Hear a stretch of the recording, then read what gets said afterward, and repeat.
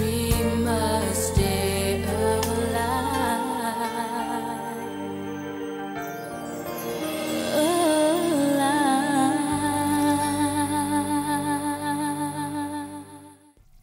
Welcome to Conversation on Eagle Mountain, a podcast about the tribe. I'm your host Lance, and joining me on the panel today is Liz, Hill, and Sabine, with episode notes done by myself and Catha. So, welcome everyone. Hey. Hi. Hello. So, episode 4, the screenplay was done by Valerie Georgeson, and it was directed once again by Wayne Terrell. So we have the episode synopsis read out by Hill. Bray and Trudy have been voted out of the tribe, but it seems Trudy's contractions have started, prompting Lex to suspect a con. Throughout the day, while Trudy's labor drags on, Dal volunteers to venture out into the city to find supplies for the baby. Chloe secretly feeds and plays with the calf, and Patsy and Paul continue to blackmail Jack for food from his secret store. So the episode kicks off by continuing the cliffhanger from the previous episode, where we see Trudy suddenly gripped with pain. I'm not having this. You've no choice. We can't throw her out now. I suppose it's true, Lex. True. First she was too hungry to go, then she was too tired. Now she's having labor pains. She must think we're stupid. Trudy, do you think it might be a false alarm? Well, we won't know until she's rested. Listen to him. It's a put-up job. They're in it together. So yeah, though Bray and Trudy were originally voted out of the mall, the situation of course has now changed. Thinking back on that scene, did you originally think that you sided with Lex and it was indeed a con? Or did you actually believe that what was happening was actually real? She was totally faking. She was absolutely not. I mean, yeah, but at first I thought it was. Because it's too good not to be. You know, you've been voted out, you're on your way out, and then suddenly, all of a sudden, you're having this baby? Like, no. No. Yeah, she had been having pains all day. But she hadn't said anything about it yet. Had she? I don't know. The timing was suspicious though, wasn't it? It was very suspicious. Like, even if, like, she was in labor all day and having pain, like, she seemed fine up until that moment. Like, they were sitting on the sofa making eyes at each other, her and Bray, while they were voting, and nobody said anything that moment. And the second they're, like, tossing them out, it's like, oh, wait, baby. I totally understand why the kids were suspicious. I mean, like you said, the timing, they've just been thrown out. They've just made Bray's just made a big fuss about it. It'd be very convenient for her to just be like, oh no, I'm having the baby. And It doesn't help the things that Bray is saying. He's like, well, we won't know until she lays down. And Lex is like, okay, yeah, this is a con. But as soon as her water breaks, it's like, Lex, don't ignore the facts. This girl's in labor. Oh, yeah, and I think that's as soon as the labor breaks. Like, that's when they realize that she's actually in labor. Oh, yeah, everybody else but him. He's still convinced. They're having us on. Like, she totally faked it.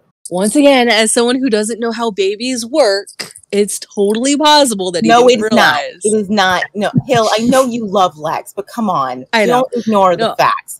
This is Lex being a jerk because he's not getting what he wants.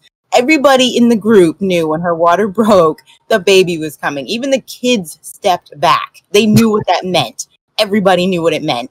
Lex I didn't know what that meant. You were 9. Lex is 16 years old. He has taken 10th grade biology.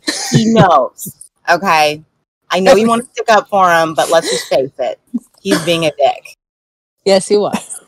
But still. That's what Lex does best. I agree with you, he was being a dick.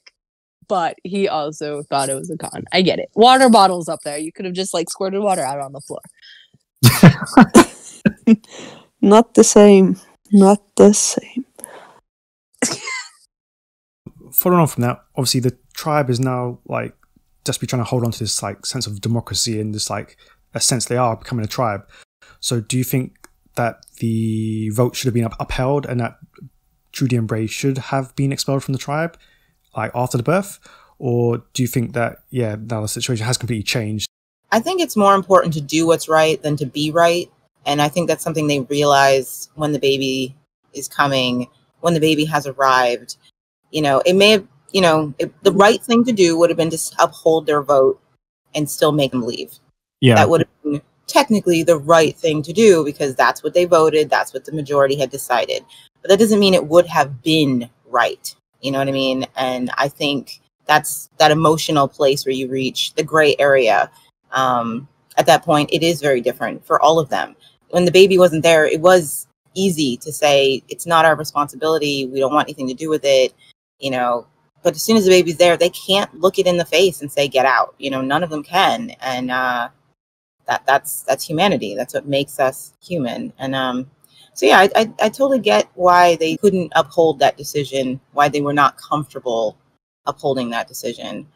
And that's kind of probably why they wanted it gone as soon as possible before they had to actually see this child and throw it out on the street. But now it's here, so. Do you think that like Amber should have pushed for a second vote like later down the line? Because I'm on the opposite side. Like, you know, the vote was, we're kicking you guys out. And, you know, take the time you need to get settled once the baby's born and like can somewhat not really function, but like isn't fresh out in the world. But just like they do in the hospitals, just because you have your baby in the hospital doesn't mean you stay there for all eternity. Like, your baby is good, you are good, go on, figure out your life, goodbye. But that's the thing, once the babies come, the majority has changed its mind, you know. If they had, I mean, maybe they should have had a second vote, but it seemed very clear. I think they should have been. At the table, they basically are voting again. And the majority this time is saying we can't throw them out, you know. And it basically counts as a second vote. They've changed their mind. We may not like that they changed their mind, but they have. Reality has changed their minds. And I really think that the moment that baby was there, they just couldn't do it anymore. Because then there was a face to the tiny person they wanted to throw out. It was an actual person. Mm-hmm. I'm the cynic. It's easy to ignore a concept. But I mean, that's the point. That's what the show is about. It's very easy to talk about these moralistic issues when you're not face to face with them. Most people live their whole lives while there are other human beings on the planet who are scraping in the dirt just so that we can be comfortable. But because we don't see them, we don't think about it. We don't stop buying iPhones, despite the children who work on them in factories in unsavory conditions. We know of it. We know it exists. We know, but we don't have to see it. So we keep living our lives. But if you had to look this kid in the face, the child that you know is getting pennies a day so that you can boss Siri around, would you be comfortable using that phone? That's how it works. You know, they see the baby now. They cannot throw it out. Yeah. It's strangely similar to what happens later on with Bluebell. Yeah. Yeah. Bluebell's cuter. Oh, all baby animals are cuter than humans. Yeah. Right? That's it. They see Bluebell, they know they want meat, but they see the cow, and they can't eat the cow. Because now they know her. Now they have to do it. That's too much. Oh, my goodness. One of my favorite scenes, actually. Do you know anything about delivering babies? Not really. Sandra? Me. You're joking. Never mind. Birth's natural, isn't it? All we've got to do is follow our instincts. We'll manage. Well, suppose something goes wrong. We're gonna need scissors and rubber bands, lots of clean rags and tissues. Oh, and soap. What, you mean you? Any objections? You heard the man. Who's got some soap? Speaking of babies, like, how impressed were you that Bray single-handedly took charge and helped deliver the baby? I mean, you have Celine, Zandra, and Amber who are pretty much clueless and didn't know what to do. Just, here comes along Bray. He knows exactly what to do. Were you impressed by his knowledge at all? Do we ever know what Bray's parents did? Because, like, while I was watching that, I was like, the only way he would know what to do is if his mom was one of those weird hippie chicks who, like, did home births No. and had Bray around as, like, a helper. Nope. Actually, no. All he has to do is read the frickin' baby books. Yeah. Oh, see, I'm sorry. That was my first thought. He read when I was Bray's age, I was kind of obsessed with knowledge and stuff like that. So yeah, I could have totally birthed a baby when I was 16, 17 years old. And I mean, he has a reason to have read the books and find out what he needs to do. And he's only using common sense. You know what I mean? Like, once you've had a baby or you've watched a birth, you recognize Bray's not doing anything outstanding or spectacular. He's using common sense. That's all he's doing, you know? Yeah. And I mean, it's impressive, especially if you're a child. Absolutely. Like, holy crap, how does he know how to do this stuff? But yeah, he had months to prepare. He had plenty of time to prepare. In fact, okay, this actually makes me angry, and I have to just say it. Here is Bray. He is birthing a child. He knew he'd have to do this, so he clearly made sure he studied up so he'd know exactly what he had to do. And yet, in all that time, this man didn't make sure he had the supplies that he sends everyone to get the last minute. I'm like, Bray, you knew you were going to need scissors. You could have picked up scissors at any time. Why didn't you get elastics? Why didn't you have some towels and things to sterilize? How could you be so prepared and yet not prepared, Bray? Yeah, it goes back to that, like, the timeline query of how long since they've been on the run from the locos. Like, he could have had the supplies back there, but yeah, we don't know how long. He was in Trudy's house. Are you telling me he could have found some useful things in her house? Oh yeah, that's true. Surely they had scissors. It drove me crazy. I'm like, how could he have taken the time to make sure he'd know what to do, but then waited to the last minute to... These are small items he could have easily carried around in his bag and had the whole time. Yeah, true. Mm-hmm. I'm so glad I'm not the only one who's annoyed at that. It was still quite impressive. For his age, it was impressive, but the fact that they had to rely on Ryan to find rubber bands, which he didn't... He got distracted. ADHD is the thing. Mm-hmm. But still, I mean, why get yourself to the point that you have to rely on someone else for that? What would he have done if her labor had started like 3 streets further? So true. Ask the demon dog for a pair of scissors? He definitely was waiting for the last minute, that's for sure. I just had a thought, like, jumping ahead to season 3 and Amber's like so-called resurrection. You have that flashback where Ebony shows Amber a picture of herself and Bray with a baby. Oh yeah, a friend's baby. Do you think that could have been like where he picked up the knowledge originally from? Maybe. Could be, but also makes me wonder, you know, if he had a close friend who had a baby that small and he knew Trudy was pregnant, why not go to her for help or experience? Maybe something had happened with her and she's not around anymore. Yeah, I was thinking the same thing. Like, she's probably not around anymore. I know guys like you. After they get what they want, they split. Not me, Zan. And leave the girl pregnant. I know where I've been. I can't say the same for you. I'm clean. Clean as a whistle. Okay, so let's move on to Zandra and Lex here. Yeah, because they have like what I always thought was a really eye-opening but really subtle exchange, like an allusion to kind of sexual health. Yeah, it was really well done. But back then, did you know what they were actually talking about, or did it just go completely over your head? Absolutely went over my head. I was a teenager in high school. I knew. I believe it or not, actually, the first time I heard the conversation, I didn't assume that's what they were referencing, because I thought, again, I thought, I'm watching a kid's show. They're not going to talk about that. Right. So I knew she was referring to, the fact that she didn't trust him and she didn't know if he'd sleep with her and run off. And I was already impressed by that. So when he says, I'm clean as a whistle, I was like, they must be inferring something else. Because they wouldn't put that in a kid show. But then later I was like, no, it's exactly what you're talking about. Yeah, later on I was like, wow, that was said, and major props. But as a kid I was like, later, like, because there's that scene with Ryan and Jack with the whistle. I was like, oh, whistle's a thing this episode. Cool. Foreshadowing. I was 9. I was dumb. But I do like how that conversation, if you hadn't caught on by now, this is when you realize these writers are not talking down to their audience. Yeah.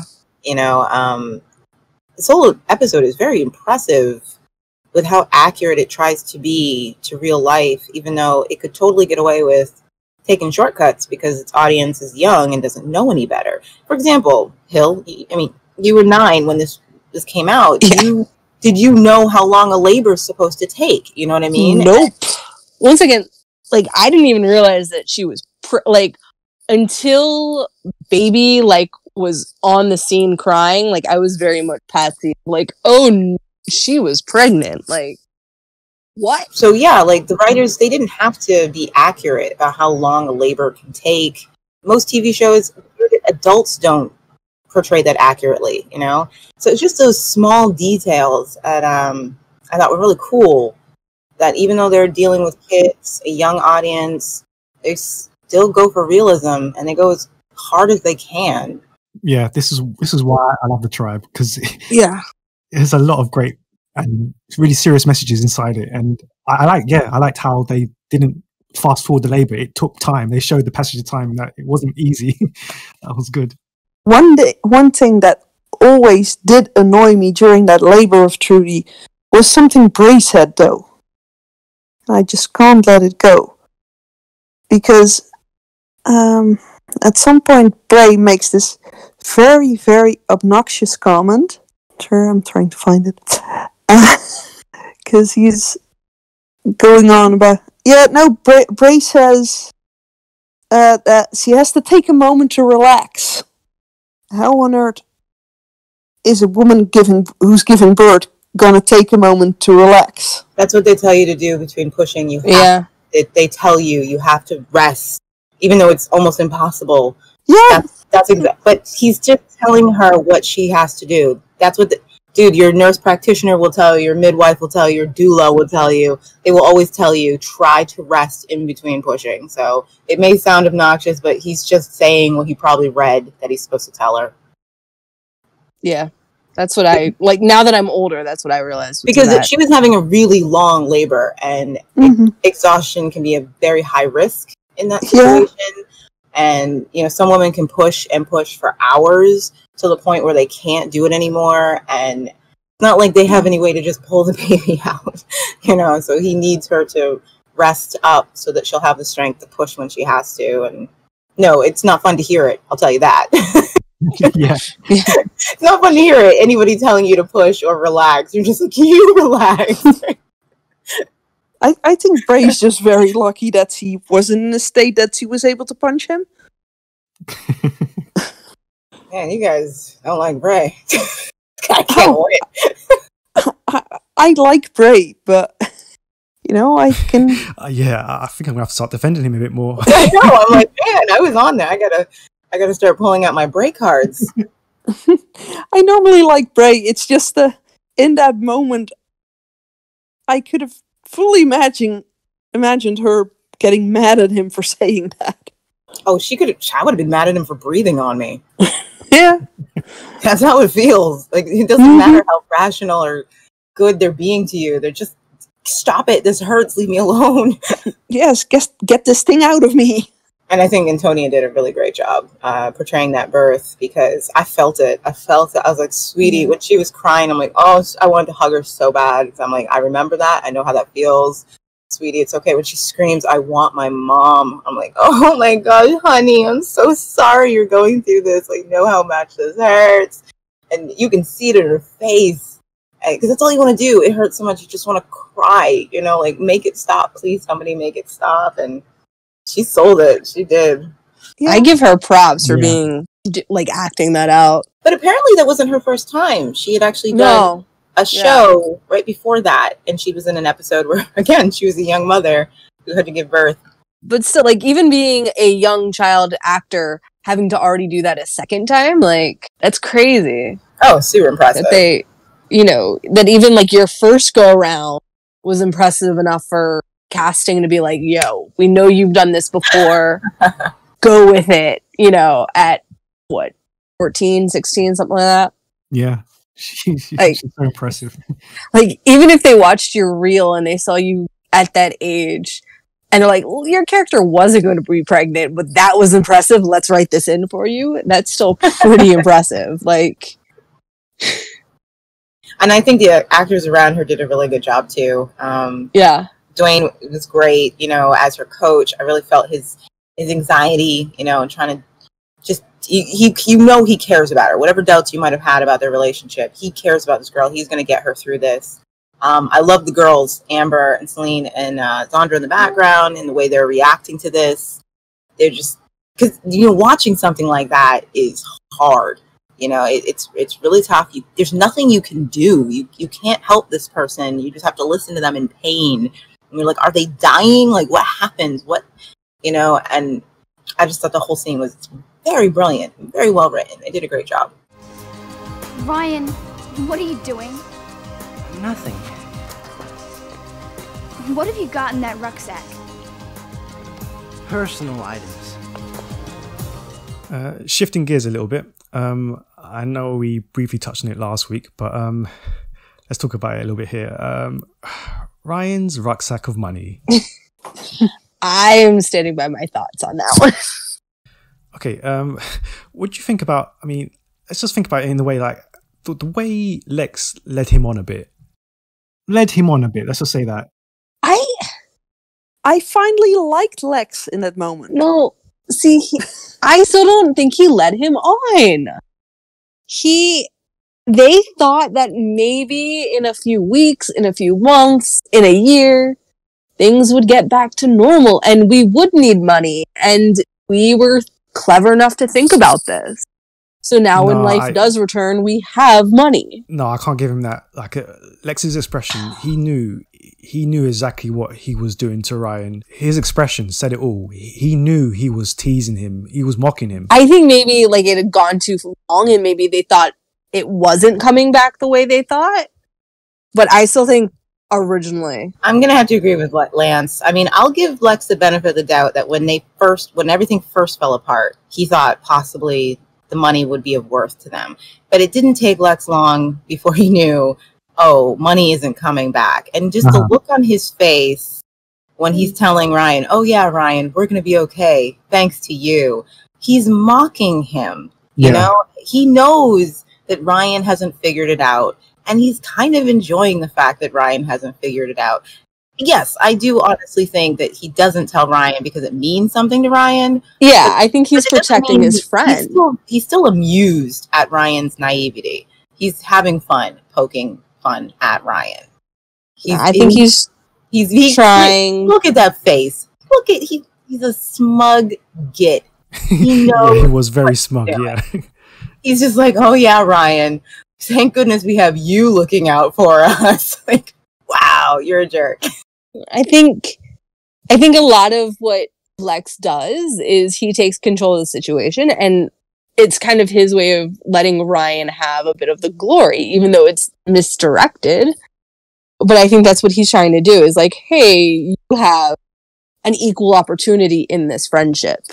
And because of you, we have this money. He knows it's not worth anything right now, but he doesn't want to crush his friends, like, finally doing thing in the group. I would believe that if Lex didn't take such joy in crushing Ryan so much in the future. Yeah. I have to.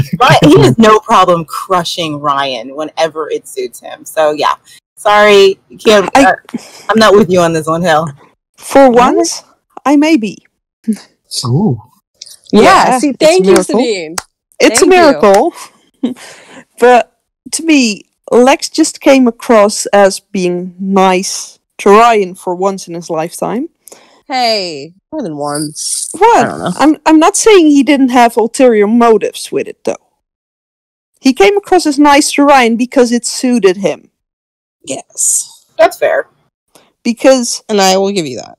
He knew that with this baby arriving, there may be people changing their minds, and he had to make sure Ryan wouldn't be one of them. Yeah. He needed Ryan to be his guy. Absolutely. Yeah.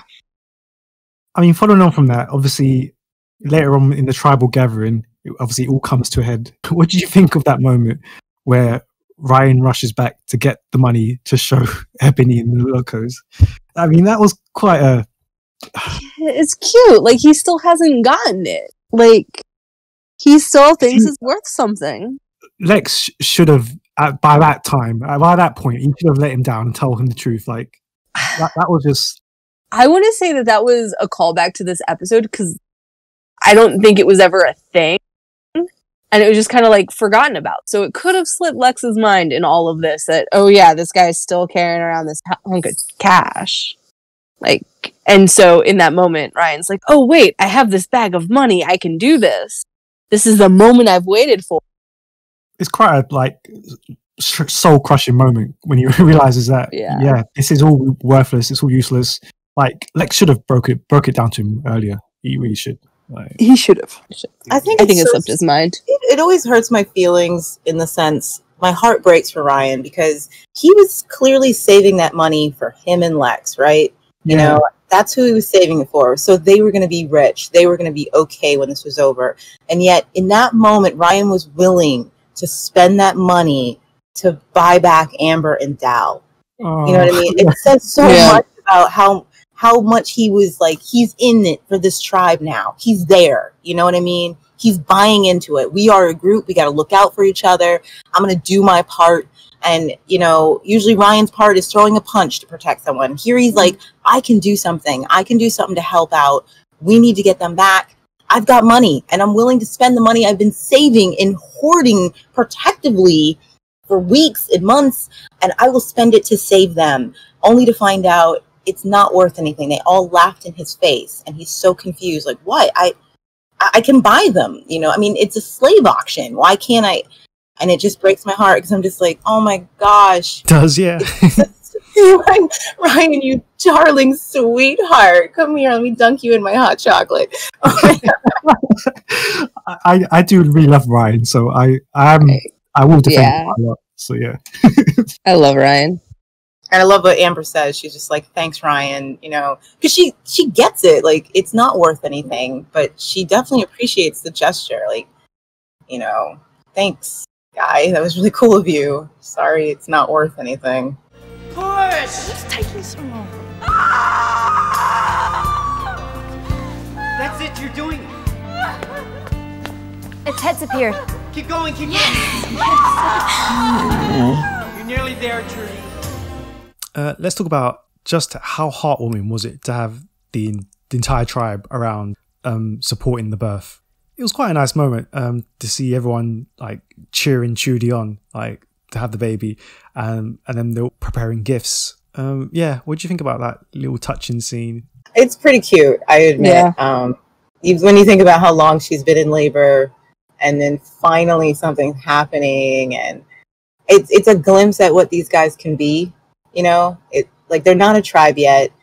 They don't trust each other yet. They're just a bunch of people living in this space right now. And this right here is a peek at what they can be when they come together. And it is really sweet, a little gushy, a little more fluffy than I prefer, but it gets me. I'm like, oh. But it's one of those like kids moments again, where, you know, it's a peek at the tribe without being like on your nose, we're a tribe. So, you know, it's probably we need something to fill in this gap. We didn't write it. Let's just roll and see what happens.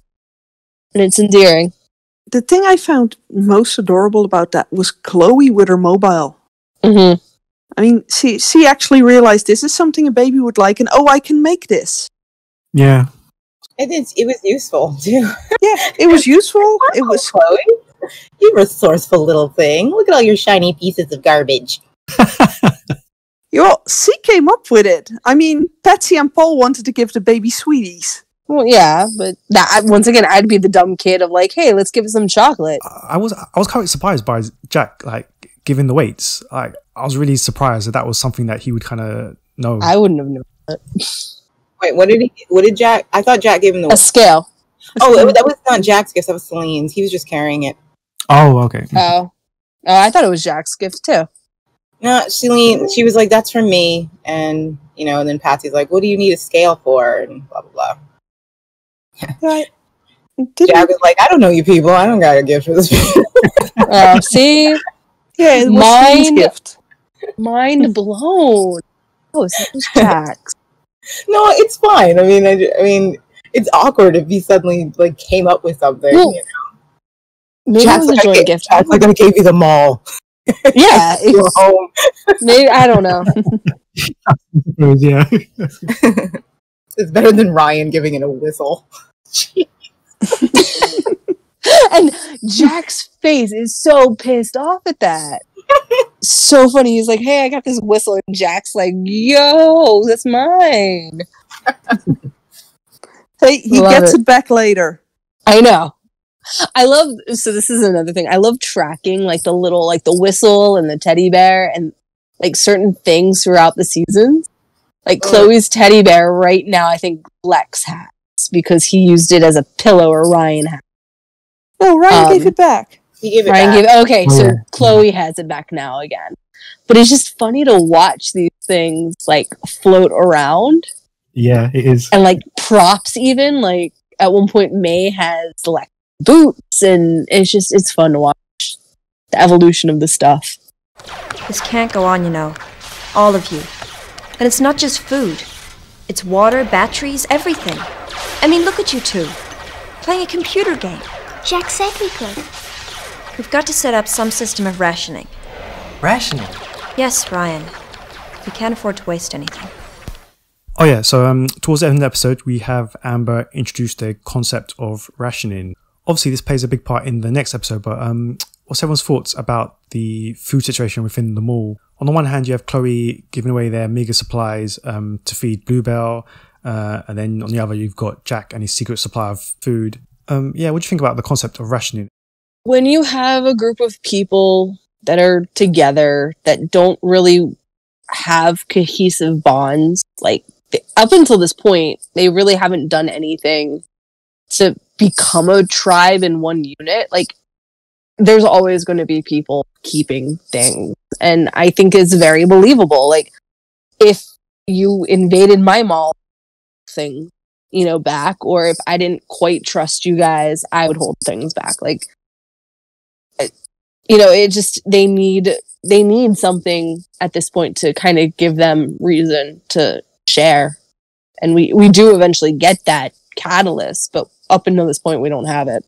It's really rough because everybody has a different value system as to what is worth feeding, or what who gets what.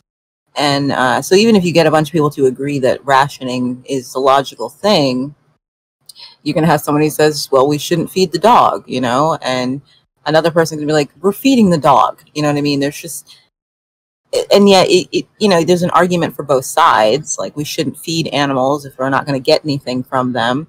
And I don't know what I would do in a desperate situation. Would I continue feeding my house cat, or would I be like, you're on your own? You know what I mean? I don't know what I would do, but I can understand that being an argument. What do you do?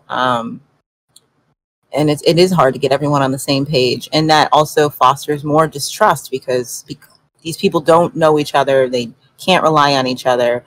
And when you're trying to have a conversation about what should be done and nobody can agree, it only encourages you to keep hoarding what little you can get your hands on. And I also think it's interesting that they each have their own opinion as to what is important to ration, and yet they're complete hypocrites about it. On one hand, Lex says we shouldn't feed the dog because it's a pet that doesn't give us anything, but he's stealing water from everybody else, so he doesn't really care about rationing, Yeah. And then of course you have Jack, who agrees that rationing is something they should do, and of course he agrees to it because he has an entire food store he can eat whenever Right. he wants. And so it's just things like that. I feel really bad for Amber. She's watching all these people at the table, stuffing their faces, using all the batteries, and you guys. But that's the one thing Jack actually has a real honest opinion about: the batteries. Because he can't get more. Yeah, Or he knows he's got food, he doesn't have batteries. exactly. Yeah, that brings up another point as well. knowing that they're really low on food, like, should there have been a bigger push, a bigger drive to go and find more food? Yes, absolutely. I think priorities were always something that got shuffled around in the tribe. Like, we're prioritizing things that probably shouldn't be, but, you know, we don't all need to sit around and watch this baby being born or sit on the step and watch. Yeah, that's what I was thinking. No, we can be doing other things. This is where I'm like, yeah, these are a bunch of kids, because this is such a kid thing. Like, when you see kids, they all complain about being told what to do, right? Mm-hmm. We want to be able to do whatever we want. But when they're given complete freedom, that mall is chaos. And they complain about the fact that it's chaos, that there are no clean dishes and that there's no food. And it's like, yeah, because you want to be able to do whatever you want. Just like you said, they're sitting around while a baby's being born. Nobody's doing anything useful except, you know, Chloe with her mobile. You know? And you have Lex, who complains about food all the time, but like never actually scavenges for food. You know, he never brings food into the mall. Not once. That's the point, yeah. Never once. One time, he almost did, you know, kind of. He got distracted. They found, he and Dal went out food and came back with a head of lettuce they found in the trash. Why? Because Lex said, let's play baseball. You know what I mean? Yeah. So, but, I mean, and my point that's is, what I would be doing. These are a bunch of kids who complain that they need things, that they want things, but none of them want to have to work for those things. They want a clean environment to live in. None of them want to clean. They want batteries to last, but none of them want to ration them. You know, so I'm like, yeah, these kids, these are totally kids. They make me want to pull my hair out, but it's so realistic. Celine actually seems the most mature at that. Well, Celine and Amber. Yeah. I feel so sorry for her. You brought up a good point. Lex never once goes to fetch water or gets food or... he does. He does? He does. Yeah, he does. Yeah. When he goes to Alice. Uh-huh. He's getting... That was for the wedding. Wedding. It was still food and drink. So important. No, that was for the wedding. That was for himself. That doesn't count. And he wouldn't have done it if it wasn't Sasha who suggested, dude, take the batteries to a farm and trade for food. Otherwise, he would have sat on his ass. But it was a good point, and he went and got it. Yeah, Lex isn't a scavenger. He doesn't provide. But, okay, you're right. Lex isn't a scavenger. He cons, and he'd rather con to get whatever he needs than actually go out and look for it. Just once, I'd love an unbiased opinion from you. Once. I can't do it. I'm sorry. Oh, we'll come when we get to the Zandra episode. It makes it. It makes it hard for me to take you seriously. I'm like, I know. Here comes the enabler over here. He runs around in my brain. And I can't help it. What are you laughing at? He went out soon after the baby was born. He's probably having a sleep somewhere. Poor thing. You just don't want to see it, do you? What? Have you kids seen him? No. Of course they haven't. He's done a run at you, the kids. He can have. He loves his little baby. He did go off without a word. Dumping his girlfriend and brat on us.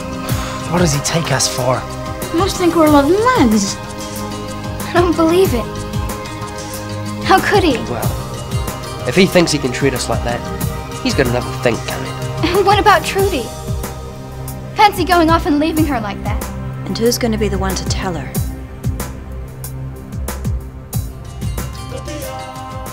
So what's everyone's final thoughts on the episode? What was everyone's immediate reaction to discovering that Bray had vanished straight after the birth? Did you think, oh yeah, here we go, he's paid everyone for a fool? Yeah. Or do you think that he generally left for some space and some air? I feel like whatever I say will have to get so I'm just going to just beep, and then that's what I say about that. I honestly could not believe he would leave her. Yeah.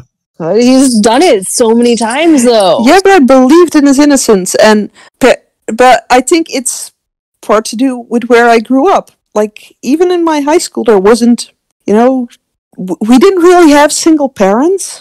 I didn't think he was leaving Trudy. One, it just didn't make any sense. Why? If he was going to leave her, why didn't he just do it before the baby was born? You could have ditched her so many times. But the reason I didn't think he was leaving is because of the look they share before he leaves the room. It's very clear that they're a moment of understanding. He gives her this nod. She knows he's going somewhere. I was just curious as to what he was doing. I knew he was coming back. I knew he hadn't ditched her. But I was like, is he going to betray this tribe? Because it was a very shady thing when he left. And I didn't know what he was leaving for. But I knew he wasn't leaving Trudy. That was obvious. But it was just, it was a writer's trick to make everybody, leave us with a cliffhanger and get the suspicion going. I mean, it makes sense that the others think he's leaving because, well, they don't trust him. They don't have a reason to. But and a lot of them want to think the worst of Bray. His timing does suck, though, doesn't it? Oh, of course. Yeah, and I mean, he had left before with Trudy, and he had something. So I think at that point, it is plausible that he just ran out on her. When had he left her, according to those guys? Like, why? Well, and what we know about he came to the mall. He came to the mall. He stayed there overnight. He came to the mall without and her. he came back for her. So there's no reason to believe he'd leave Trudy. It still annoys me to this day that he left her out in the city somewhere, in the dark, on her own, without even and now bridge. He left her on her bridge, though, didn't it? He left her on her, but now that she's been someplace safe and everything, he's left her. But she's not safe. She's not safe at the mall. These people didn't want her there. They just voted her out. And if he didn't care about her, why did he stay with her while she was pregnant? None of that makes any sense. Bray ditching Trudy now doesn't make sense. Nope. But like I said, everybody else thinking he did does. And again, they had that secret look. It's like I never for a second believed he was ditching Trudy. I was just like, what are you going to do? Are you going to betray these guys? What are you going to do, Bray? But again, it was just one of those writer's tricks, like, ooh, cliffhangers, everything, the way they filmed it, making it all ambiguous, blah, blah, blah. He's coming back. But everybody else has to get in an uproar about it because they don't even wait for him to be gone an hour before they decide he's gone. I love that so much. Like, why don't you guys give it a little while before you've decided he's abandoned her and the child? They're already discussing who's going to tell her. I quite like that scene where everyone was like, yeah, I can't tell Trudy. Like, everyone was like, no, not me. Not me. Not it. That was also very much kids. Like, yeah. Right. Give it a day before you tell her she's abandoned, guys. Yeah, not straight away. I do like that the first person to instantly defend him is Zandra. Zandra's like the one person that comes up with a reason why Bray wouldn't be around, saying he's probably having a sleep somewhere. Oh, yeah. Yeah, very few of them want to come up with any alternative. I mean, granted, I think it's probably due to the trauma of their world that they jump to the worst case scenario. But yeah, she is one of the few people who's like, there's probably a logical explanation and we shouldn't jump to the conclusion that he's abandoned her. But I do think it's fascinating how Lex feeds that poison in everybody. Like, he shouts down any rational reason for why Bray is gone. It must be that he abandoned Trudy. because he wants to believe that Bray is gone. Of course he wants to believe it. And it's a very smart tactic he uses very often. Like, Lex, he doesn't usually come up with solutions. He usually feeds on people's fears of the situation. He's that guy in the apocalypse scenario. I think Amber's response is the most fascinating because at that point, she doesn't trust her judgment about Bray anymore. And so she doesn't want to believe he'd abandoned Trudy, but she was wrong about him before. So she doesn't actually come up with an opinion on whether or not he's left. Her first response is, he went out. He didn't say anything. I mean, she's completely on Lex's side on that. But you can tell she feels bad about that. Like, she's just looking at the facts. And she feels bad for Trudy. The facts they're not in Bray's favor, She's like, he did leave without saying a word, and she's like, So let's take a look at our favorite quotes of the week. Yeah, mine had to be obviously from Chloe. I saw some kittens being born once. It was magic. I love how she just delivers that, and it was magic. Like, Yeah. the delivery on that line. I have a couple. Is it okay that I have a couple? Depends if they're not the same as Okay. I have two that are just silly and funny. They just make me laugh. And then I have two that I just feel like resonate a little bit. That's my special soap from Sandra. I'm sorry. I love the way she says it. That's my special soap. You heard the man. Who's got some soap? You've got some Zandra? And that's my special soap. Sandra, go get the soap.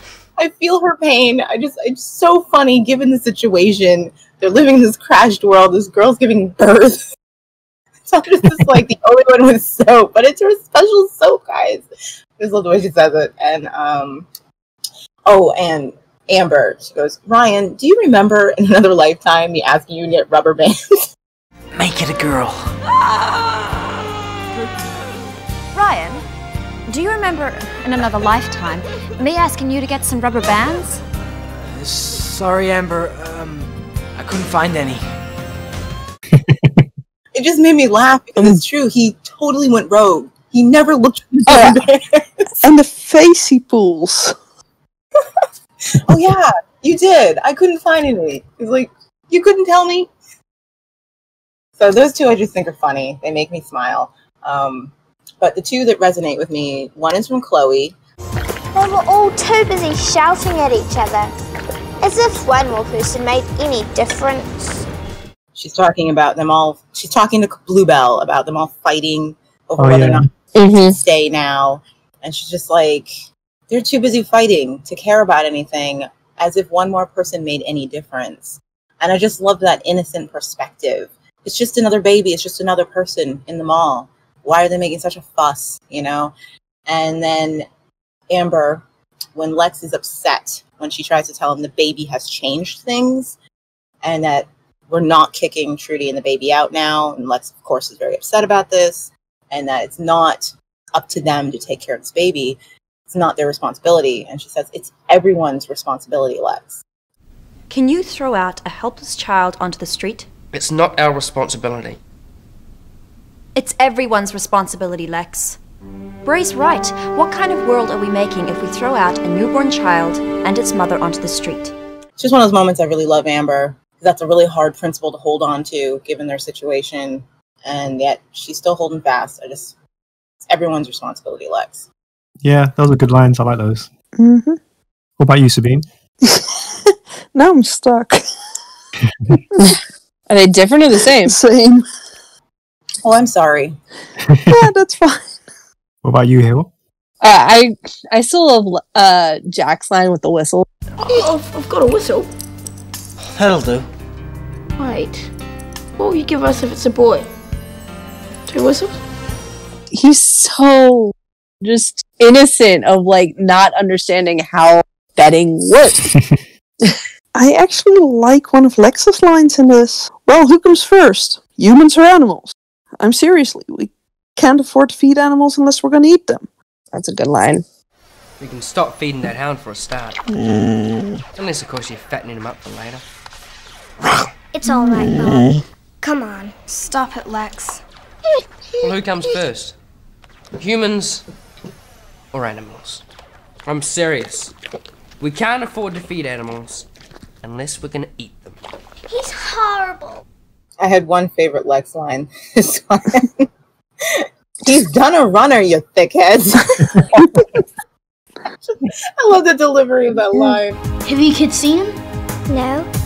Of course they haven't. He's done a runner, you thickheads. It's a good delivery line.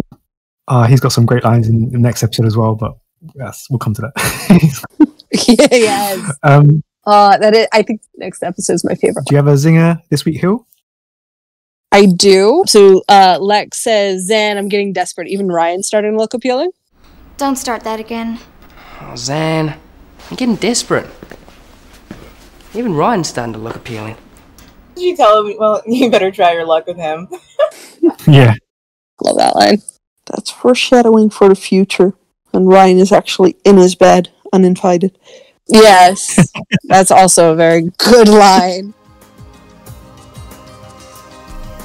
So that brings episode 4 of Conversation on Eagle Mountain to a close. Thank you once again to the panel. Our podcasts are available directly on the website. We are also now on iTunes. Just search for the tribe.co.uk, and of course we are available on our YouTube production channel. So until next time, bye. Bye. Bye. Bye.